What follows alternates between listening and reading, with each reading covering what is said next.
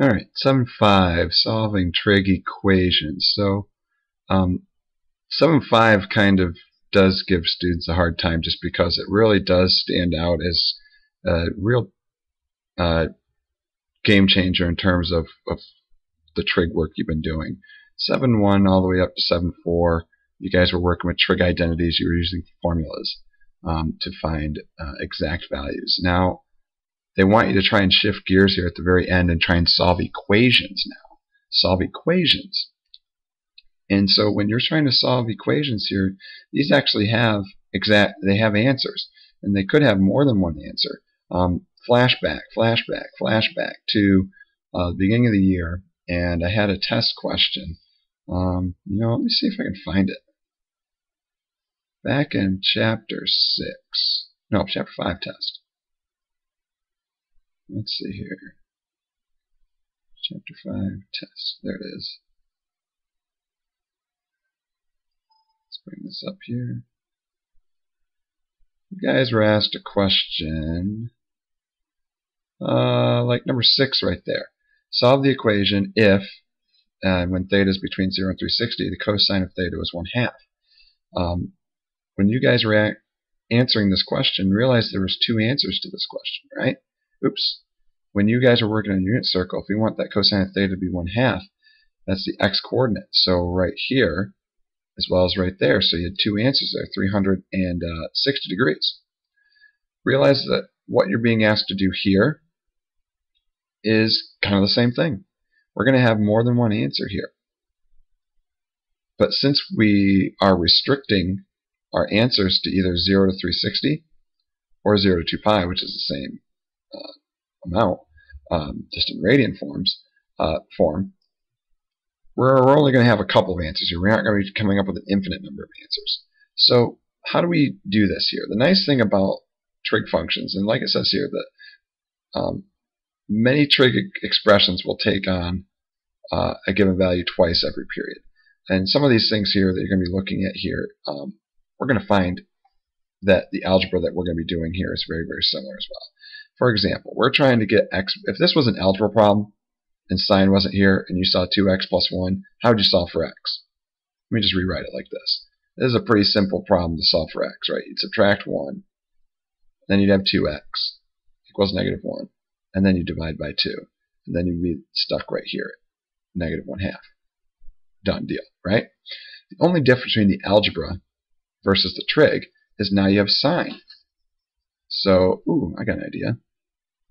Take a look at this, and if we were to bring sine into this, look at how this will change. Now that sine moves on in here, now we have 2 times the sine of x plus 1. We subtract 1 from both sides, just like we did in algebra.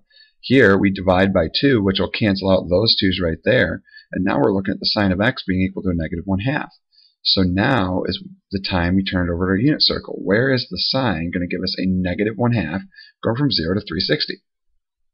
Let's erase all our cosine stuff we had right here. We want the sine to be -1/2. -1/2 for sine. That's got to be down here, right? And sine's the y-coordinate. So here at 210, and then here as well at 330. So those are our 2 answers here.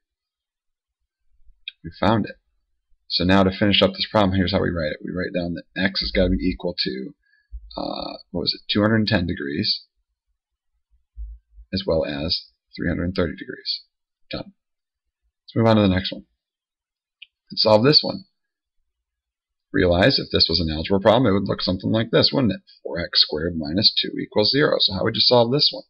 You'd add the 2 first to both sides. You'd have 4x squared equals 2. Divide by 4. You'd have x squared equals 1/2. And then, what would happen here? We'd have to take the square root of both sides, right? So x would be equal to, now be careful, wouldn't it be plus or minus 1, the square root of square at the top, square at the bottom, so we'd have 1 over the square root of 2, which when we rationalize that, I believe we'd get the square root of 2 over 2. So what's that have to do with this cosine here? So watch the same process. We're going to add 2 to both sides, which is the same thing that we just did right there. So now I have 4 cosine squared of x equals 2. Then we're going to divide both sides by 4, which is what we did right there. So now cosine squared of x equals a half. And then we're going to take the square root, which will give us the cosine of x when you square root the cosine squared. And then you get plus minus square root of a half, which we worked out here. It's going to be square root 2 over 2. So not only are we looking for where cosine's positive square root 2 over 2, but it's also negative square root 2 over 2. So isn't that just all these ones going around the unit circle? Let's erase these ones here again. It's all of these ones. Cosine, cosine, cosine x coordinate, cosine x coordinate. So we have all these ones here, 45, 135, 225, and 315. So all those angles with the reference angle of 45. So let's go ahead and write our answer in here. So x is equal to 45 degrees, 135 degrees, 225 degrees, as well as 315 degrees. Excellent. I'm going to skip right now this one here, and I want to go over down here and just do the same work in radians. Pretty simple problem right here in radians. How would we get this cosine of x by itself? Realize it's being multiplied by 2, and then you're subtracting the square root of 3. So, obviously, the first thing we need to do is add that square root of 3. It's always addition and subtraction. We're just doing algebra here, right? Then we got to divide by 2. Well, this is an easy one. Where's the cosine of x going from 0 to 2 pi going to be square root 3 over 2? Well, that would be positive square root 3 over 2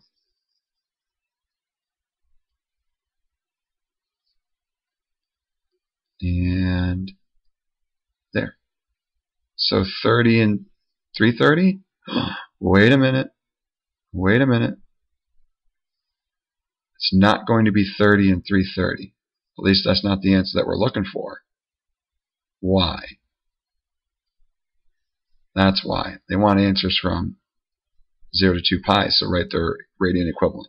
So that's pi over 6. 330, that's 11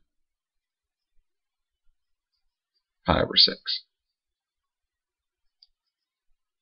Okay? Is there another one down here? Yeah, right there. Ooh, this is a little bit different. Do you notice where the 2 is at this time? 2 is here. It's not outside like these other ones were here. So subtle change right there. To make sure we're aware of this, we're not going to divide both sides by 2. Notice if we start to work this problem out, we'll have 2x and then we'll have negative 1. We cannot do that. Can't divide and get rid of that 2 in there. We could have done it if the 2 was sitting out here, but it's not. Okay? So what do we do? Well, here's the approach that you should take here. Back with these other 3 problems that we've done here. Oops. These other 3 problems. The cosine of x was that, which led us to these answers here. So x turned out to be these answers. We go back over here. Sine of x was 1/2. So that means that x was these answers here. Same concept. X, x. So why can't we do this? Instead of saying x, let's just state what 2x is equal to. And then, if we have negative 1 here, where is the cosine going to be negative 1? Cosine's negative 1 right there at 180. Okay? Now, wait a minute. We can't say 180 here. We actually have to say it in radians, don't we? So we got to say pi. So let's put pi over here. So 2x is equal to pi. But remember, we're trying to solve for x. Now is the time that you divide by 2. So here's how this goes down. Don't deal with this 2 until you actually have it by itself and you have a statement made with x. Okay? Let's go back up here and now let's take a look at this problem. This one was a little bit beefier than the other ones here. Let's see how we can attack this one. Now, I'm not sure what this is trying to get me to do here, but I know a lot of algebra. And one thing I know about the algebra here is if this looked like an algebra problem, notice I developed an algebra problem for all these, the first two examples we did. What would the algebra problem look like here this time? It looked something like this. 2, and then I'm going to use a to represent sign. So I have 2a squared equals 5a plus 3. So do you notice what we have on our hands is a quadratic equation? And how do we solve a quadratic equation back in Algebra 2? When you had to solve a quadratic equation, we had to set the equation equal to 0. So 2a squared minus 5a, oops, not plus 3, would be minus 3, would be equal to 0. Notice what I have written here. This is me subtracting 5a from both sides and subtracting 3 from both sides to create 0 over there. Now, factoring a quadratic was kind of tough when that leading coefficient was not 1. What we end up doing here in this position, we end up guessing and checking, didn't we? So if we try and guess and check our way, 2, that's prime, so that's easy. We can just say 2a times a. And then 3, that's prime, so let me just guess here and do 3a here, and then just put out 1 just like that and see if this worked out. If we do outside, we have 2a. We do inside, we got negative 3a. We don't get negative 5a. So what do we do here? Let's move the 3. Let's put it over here with the a. And let's put the 1 right there. Now, let's try this. Let's put a minus right there and a plus right there. Notice the outside, now we get negative 6a, and inside we get 5a. Inside we get 1a. So negative 6 plus 1 would give us negative 5.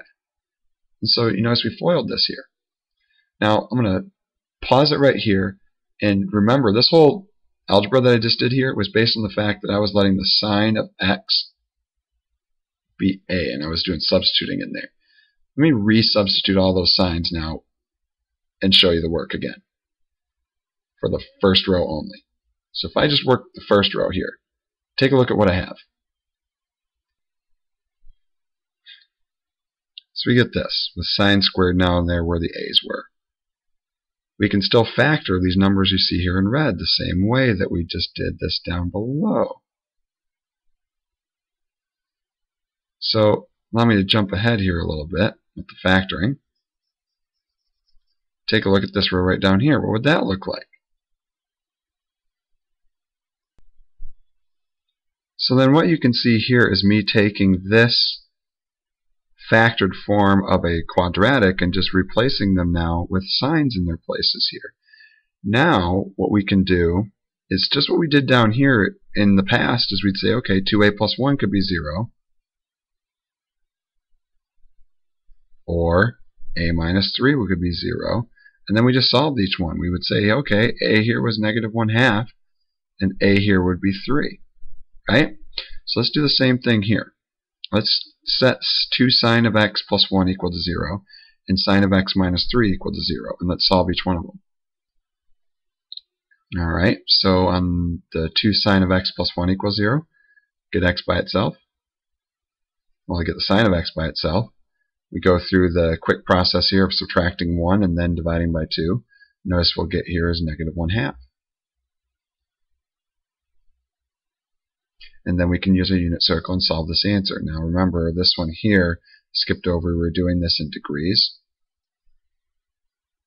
So then x has got to be equal to sines and negatives, that's third and fourth quadrant. So we should have here, 210 and 330. So there's half our answers right there. Or is it all of our answers? Go back over here. Look at this. This is strange. Notice if we get x by itself here, or get sine of x by itself, we'll get sine of x equals 3? What? That's not possible when you look at the world of the unit circle, right? You can't have anywhere here, the highest you get is 1. Right? So we can't get that here. So that makes that different, a little bit different in the trig world as opposed to the algebra world here. So basically this answer is nonsense. So then the only answers we have here is this right there.